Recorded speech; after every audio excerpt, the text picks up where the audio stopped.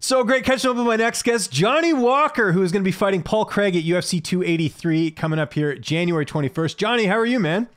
I'm doing really good, my friend. How are you doing? Ready for Christmas? You bet. I got my Christmas sweater on. I'm feeling good. You just finished your Christmas shopping. I was seeing all the gifts in the back. Are you all caught up on Christmas shopping? Yes, I bought everything that I need, and now I'm done. I was just stuck on traffic now. I have to stuck this because I'm doing an interview right now here for you on the car because the traffic is crazy. Thank you for doing this. Obviously, during traffic right now. That's awesome. Before we get into your fight, I know you recently got married. How did the wedding go? It's amazing. Yeah. Everything's perfect. I'm married with a princess in a castle in Ireland. I come from Brazil, I'm a jungle boy, and look what I am now, and look where I'm gonna go soon. I took 2 days to recover from the wedding, and I didn't drink. I don't drink because I'm camp. Just dancing so much. I probably dehydrated 3 kilos dancing, having fun. It was an amazing day. That's awesome. What other fighters attended the wedding? Were there any others? Any of your teammates went to the wedding? Yeah, 100%. That Carl Moore, he's a fighter on Bellator. He's light heavyweight as well, and Gustavo, he's a black belt that helped me on jiu-jitsu, and Will Fleury as well was there. So my big partners. It was really fun. That's awesome. That sounds great. Really fun fight here at UFC 283 fighting Paul Craig. I know Craig recently signed with your management group. Was it a fairly easy negotiation to get the fight?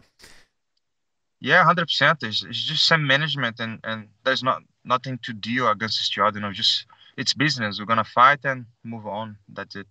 Yeah, that's great. And you're coming off a big win in your last fight over Ion Cutelaba, a submission win. We haven't seen you get a submission victory in the UFC. How nice was that? Pretty good fight for me. I find easier doing a submission because I have good jiu-jitsu, but I just never use it because I like to strike. So now that I'm a mature, I find myself to use more all of my skills that I have because now what's matter is winning. So we're gonna win on the floor, striking.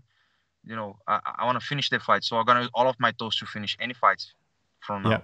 Yeah. I think anyone looking at this fight would say striker versus grappler. How do you look at this fight from a style perspective? No, like that. I'm gonna fight MMA. Whatever he give to me, I can get an arm, a triangle, or Kiyomura, or heel hooks, whatever he give to me, as well. If he don't pay attention what he's doing, I can catch him as well on jiu-jitsu. It's gonna be like a MMA fight against jiu-jitsu. So let's see who is best because I'm gonna fight him. And I was going to say, you've only been submitted one time in your entire career. Paul Craig, that's normally how he wins. Just how confident are you going into this fight, knowing that you've got pretty good submission defense? I'm very confident because I know he's a good attackant because he's attack everybody. I don't know how he works on pressure, like when he's getting attacked by jiu-jitsu, by submissions, So he's really good. He's good in attacking people. And what about his defending jiu-jitsu? Yeah, we haven't really seen it. Yeah. Let's see if he's good defending because I can defend and attack jiu-jitsu and in camp, do you work more on your submission defense in this camp, or you just train like it's any other opponent? Like, tell me about your training a bit. Oh, of course, every company training we train for the next opponent. Like, I'm doing a lot of escape from jiu-jitsu, like triangles, arm locks, heel hooks, and a lot of Western as well, because to work jiu-jitsu, you need to take me down, so it's going to be really hard to take me down. I'm doing a lot of Western as well. So I'm good to take people down and defend the takedowns as well. So I'm improving all of my game. Every company training, of course, I focus on the next fight, but I focus on myself as well to improve myself, to get every fight I want to fight different, fight better, show different games. So people always going to be worried about the fight. And who have you mainly been working with this camp that are helping you get ready for this fight? With John Kavanagh, my head coach, right? And he put like Carl Moore and Will Fleury. They just very strong guys, and high level guys. They really give me a lot of trouble on the training, but I'm working so good on this defense that I'm getting way better now. But they try to put me in a hard position or difficult position. But I was trying to get out. Like I'm getting really confident on my defense. And also Rafael Xavier, who's gonna fight next weekend on Octagon. He's my friend. He's Brazilian as well. He was here this last week, and probably he's gonna come back next year as well to help on the end of my company. And That's it, my friends. Just need to train hard every day. A few people that can work with you and you can trust, and keep doing. That's great. And we've got Christmas coming up, like we just talked about there. How's the weight cut going? Do you get to enjoy Christmas a bit, or do you have to eat clean during the Christmas break? Enjoy. I eat clean whole year. I'm an athlete and I'm a fighter. 365. Every day I'm a fighter. So I like to eat clean. I like to eat healthy. So it's not hard to cut my weight because my body density is always low fat and high muscle mass, so it's easy to cut. Of course, I'm on diet already, and I'm good. I come back from Thailand for 115 kilo. I was doing a lot of weight and eat without measure my calories, right? And then now today after the training I was 106, and Nice. 2 days before I was 104. So I'm pretty sure that it's not gonna be a big issue doing my weight. So I'm gonna enjoy a little bit Christmas. Good. That's great to hear, man. And I'm sure John Kavanagh will be in your corner. Who else will be in the cage with you that night? My boxing coach, striking coach, his name is Pecky Collins. His brother was a world champion. So he's improving a lot of my boxing defense and my striking. And I'm not sure the third corner will be yet, but I'm deciding. I'm not sure yet. That's good. And how early are you going to get to Brazil for the fight? Are you going to get like a week before? Yeah, 10 days before to adapt because it's going to be warm in Brazil. I adapt really quickly because I always fly different places, and I just like to go like 10 days early, just to do some little bit train as well, get tired there, feel the cardio, feel my lung adapting for the new weather. So it's always good to fly a bit early, and that's it. And how do you see the fight playing out on January 21st? Yeah, I'm going to start being aggressive, but of course I'll be careful with takedowns. And I'm going to start hurting him, but like put my punch to make him feel like every punch that I'm going to land, I want to make him regret to be in the octagon with me. So when he starts feel this pressure, he probably going to make some mistakes and what I'm going to catch him. I'm going to let the fight the half rounds. I'm going to go for the finish. I'm going to choke him out or I'm going to knock him out. Yeah, no, we're looking forward to it, man. It's going to be great. And there's a lot going on in your division right now. Of course, there's a new main event on your card, Jamahal Hill and Glover Teixeira fighting for the vacant title. How surprised were you that the UFC put that fight together? Not surprised, motherfucker. I know if I have won my last two fights, could be me on the title shot, Yeah. So, it's still, my dream's still here, and I'm going to keep moving forward on the division, going up, climbing on the rankings, because as Jamal beat me and Thiago Santos, he getting climb back there on the ranking, and then he gave opportunity. So I know I'm a exciting fighting. When I beat these guys and when I deserve, I'm gonna get the title shot as well. So just have to keep working hard, and when I get what I deserve soon. And who do you think wins in that main event? Do you think Jamal can do it, or do you think Glover with the experience will get the win in the main event?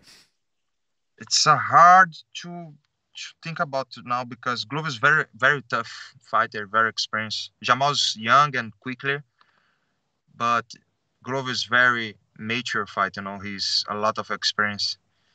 I'm cheering for Glover, but if Jamal gets as well, it's not much. Even though whatever wins, one day I have to fight one guy when I get there, So both guys deserve to be there, and it's gonna be a really fun fight. It's gonna be a really good champion to be watching, in UFC. Well, they have the betting odds for the fight. Jamal's actually the favorite. Does that surprise you at all, considering what Glover's done in his career? I don't know, because Glover make a really tough fight against Jiri Prohcazka, right? Even the different age, like he give him a really tough fight. But you can see he's a little bit slow against Jiri, but he's more accuracy and more, technical, superior. But you can see it's not the speed and the young make the difference on the fight. The experience, the matures will make. So I have no idea how to score, how I'm gonna put the favor on this fight. But for me, I still get the Glover. I think Glover have more chance than Jamal. Okay, there you go. And then obviously Jiri was the champion. He injured his shoulder and he vacated the title. Were you surprised by that? Just because we haven't really seen a champion vacate their own title before like that, not recently anyways. Yeah, he's very honorable man, and I think he did right. He didn't hold the division, let the division go away. And when he come back, he should deserve be on the top fight. So he's gonna get the belt back or the title shot as well again, when he's ready to fight. I don't think he's gonna have to fight again to get the title shot. I think when he come back, he's gonna get the title shot straight away. So I think he did a smart move, let the division move away while he's recovering. Yeah, no, very well said. And just last thing on Jiri, I'm sure you've heard that he's been tested like, I think 25 times by USADA and all this crazy stuff. Ben Askren says that he should sue USADA for testing him so much. What do you think of that? 65 times. Yeah. A lot.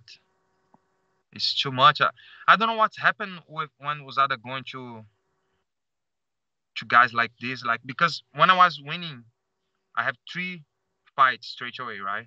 In the beginning of my career. USADA was testing me every week as well. And I was clean, and it's just because I was training hard, and just because you get success and you start beating people, they think you're taking something, It's not everybody. I think most of the UFC fighters are really clean, and it's just the talent the guy have, just their hard work he's put, Yeah. But what can I say? I think USADA is doing good to keep the sport clean, and I support them, but 65 times last year is just too much, Yeah, I'm with you there. Okay, 2 other fights I wanted to ask you about. We've got that really cool lightweight fight coming up between Islam Makhachev and Alex Volkanovski. I was curious how you think that fight plays out with Volkanovski moving up to fight Islam. I think Volkanovski's going to be champ. He's he's number 1 pound for pound, and I think he have more chance to finish. But, Makhachev shows that his strength. He beats Charles, and he's really strong, wrestling, and he have a good ground game. So it's going to be a really fun fight to watch, Yeah. But I still picking Volkanovski. Were you surprised that Islam defeated Charles Oliveira? I was surprised because he showed that a little bit easy, like I think he's going to be like a little bit more tough. If he's going to win the fight, he needs bleeding to get the win, But I was really surprised because he showed like he was in really good level now, and he beats Charles like easy, Yeah, no, it was a great fight. And just one more fight I wanted to ask you about. It looks like it's going to happen eventually, but Israel Adesanya and Alex Pereira, the rematch in the cage. Who do you see winning that? Do you think Izzy can get it done? Because he was about a decision away from winning that. Yeah. It's a really tough fight, because Pereira, he got cracked on the first round, and Adesanya almost finished the fight, and was a really tough fight. Adesanya was winning. I probably gonna win him by points, but he just finished the fight. Pereira just finished the fight, so it's gonna be a hard fight back now because both know each other for a long time, and they don't want to take the risk, but they want to finish the fight as well. So it's going to be a tough fight for both. I have no idea what's going to happen next. Yeah, it's going to be really tough. Back to you. We talked about the fight off the top with Paul Craig. Where does a win put you? Because if you get another finish here, that's got to skyrocket you up the rankings, Johnny, I would imagine, just because Paul Craig's got some good wins. He's beat Magomed Ankalaev and he's beat Jamahal Hill, right? Yeah, 100%. So it's going to be a really good win for me, but I'm not in a rush. But hopefully I can fight maybe 3 times next year. Starting January is a really good position for me. I'm beating Paul Craig, and I'm going to go slowly in the rank to see what's going to be next for me, and hopefully I can get 1 or 2 positions. But whatever, I'm not in a rush, I'm planning my career now very, very restrict, and hopefully I can get a title shot in 2024. I like the planning there. That's great. Someone that used to fight in your division, Jon Jones. We still haven't seen him back yet. Do you think Jon fights again? The longer this goes, it's getting a bit worrisome, right? Yeah, hopefully he can fight soon, because as far as you get from the octagon, like a real fight, you're losing time, fight time. The precision, even if you train hard, do a good sparring, it's not the same when you fight. You actually fight against the guy that have the same level, the same goal, the same hunger than you know. And if you stay for too long, like him right now, it's getting tougher when he's come back. He's gonna feel the pressure, no? Like I like to this time for me that I'm coming back now in January. It's not so far from my last fight, and I want to keep fighting because when you keep fighting, like don't get too much time off. You get time in fighting, you know, and you hype, you get excited, you get more comfortable and confident. So this make you a better fighter, you know. And I think Jon taking too long. He have to come back as quick as he can because as long as he's get away from fighting, he's gonna be tougher and harder when he come back. You know. Yeah, I agree. Activity is important. We've had some bad judging recently. I don't know if you saw the Paddy Pimblett Jared Gordon fight. The judging's been sort of under the microscope right now. As a fighter, what do you think we can do to improve judging right now? Don't let the fight to the referee range. Finish the fucking fight, knock him out or choke him out. Finish. There is no deal. You can if you don't want to deal with the referee, finish the fucking fight. You know, whatever they decided for you, have to accept. You let on them hand. You could finish. If you couldn't finish, accept the result. Yeah. Okay. What are your plans for the Christmas holidays? What are you getting up to? I'm gonna spend here in Ireland, you know, with my fiance and with my coach, and that's it. I'm in camp, you know. I'm very focused on my fighting. As I told you on my wedding, I didn't drink. I was in diet as well. I eat a little bit, but just one day, you know. And it's a fight life commitment, and it's gonna be just one more Christmas, you know. I have more important things coming ahead for me. Yes. Christmas will happen here, you know. Any more dancing videos on your Instagram? I saw you dancing to Rhianna. Yeah, probably. I like to dance. I like to create content, you know. I like to show people that follow me my happiness, my fun stuff. Like I like to produce things. I like to make people smile. I like to people see that this is funny, to motivate people, you know, and should they do something to them life as well. Like if you can go dance, you can go train, you can go read a fucking book or whatever you want to do, you know. Just produce something for your life. So I like to produce some fun content for my followers. And your wife likes it too? Like what? Your wife likes your dancing? I saw the one of you two in the kitchen. She likes it? She's very shy, you know. She's the opposite of me, but yeah, she'll love it 100%. Where did you learn how to dance? I think I was like 17 in Brazil, and I did like 3 years of dance class. Okay. After that, just, you know, and enjoy. Who are some of your inspirations? Like, you know, some people like Michael Jackson, or they like, you know, other people. Who really inspired you? When I was when I was very young, I love watching Michael Jackson. He creates some moves that people use until today, you know, like the B-boys guys and the big dancers. They still using Michael Jackson moves from today. You know, he was really good. Yeah, that's awesome. Hey, Johnny, thanks for doing this, especially in traffic. If there's anyone you want to thank, any sponsors or any social media you want to plug, I'll give you the last word. Just thank you, everybody that support me and sharing for me for my next fight. I'm put the hard work in, and if you guys want to follow my social media, everything is at Johnny Walker. And Merry Christmas.